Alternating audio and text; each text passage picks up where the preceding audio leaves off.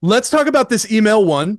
You've got a great setup here. We're going to give you guys this setup for the email one here, and then we're going to show you an example of it being used in real time. So go ahead. The value email, that's always the first email in a new thread in your sequence, right? So that's like your initial cold email. But in number one, you're mentioning that signal, the most highly relevant signal you can find for creating a sequence.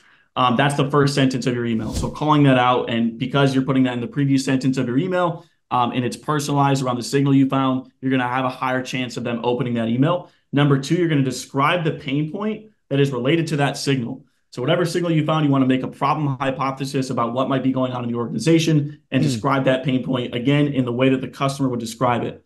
The third Having a sentence is your, hypothesis is super powerful. I just want to point that out. Being able to yeah, state a thesis and say, I think this is true, that is, executives specifically respond very favorably to this, right? 100%. Yeah. I mean, if you can show your research in the first sentence and then describe what problems you think might be happening as a result of that research, That's you're right. going to stand out from like 90% of emails. I literally had a conversation today where I was like, I think your buyers live in my, and they were like, yes. Yeah.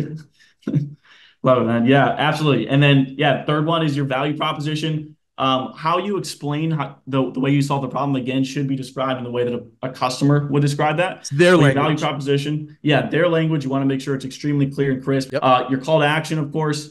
And then number five, that's optional, but I like including some sort of PS with a bonus offer or some of that additional collateral, like a link to a case study, et cetera. Let's take a look at the example. All right, this is it, guys. This is the real stuff here. You can use this. So if you want to take a screenshot, we understand. If you're going to share it, make sure you tag us. We love you. Yeah, tag us. Let's go. No, this is just an email example. Look, I create a lot of email examples. This is just from the perspective of a recruiting company. Okay, so because I talk about software a lot, so this is from a recruiting company example, just to kind of mix things up. But essentially, so let's read through the email. So, hey, first name, I saw you're opening a new office in city.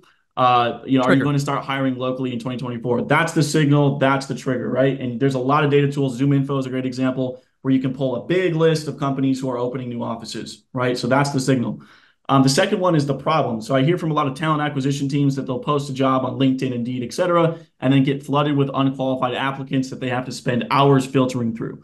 So that's the problem, right? The problem hypothesis from the signal of them opening a new office. Again, that's in the customer's language. I have talked to a lot of talent acquisition teams. I've worked with staffing companies. These are problems that I hear they have. And so again, that's the problem statement. And then the third one is your value proposition. So if it sounds relevant, we have a number of local applicants for position with experience in their industry. You can watch their custom pitch videos before even deciding to take an interview. That's your value proposition. It's very specific. It's personalized. And then call to action, which be open to checking it out. And then the PS is that bonus offer we talked about with the collateral that we grab in the first step, the setup step. Here's a short video explaining how it works. I wouldn't personalize that video. I would just create one static 30-second to 1 minute video that kind of showcases what you do differently from other providers. What's if you had if you had a guess of like what's an open rate for that video? I know everybody's tracking links right now, right? If you're Sure. using something to track your links, for sure, that's like common sense, right? That's like a non-negotiable in the modern age. So we're tracking links. If I send that to 100 people cold with this type of email, this static video, what's my click rate for something like that in your experience? Obviously, some variables, right? Let us know what industry you're selling into in the chat so we can pick a few out, maybe talk about some of that stuff. Yeah, you're absolutely right, James. Like I'm always hesitant to give like just specific averages, but what I've seen from running these like video type links across a bunch of different campaigns is it's typically in like the 10 to 20% click rate. But then specifically what I do is that, and there's a lot of sequencing tools that let you do this, is that if you get that click, you send them down a separate sequence path that's a little bit more personalized because you know they took the time to watch the video. So that 10 to Yeah. 20% click rate, in my opinion, is pretty solid. And if you structure the email right and give them a reason to click on that video, I don't think there's any reason why you can't be in that range or even higher.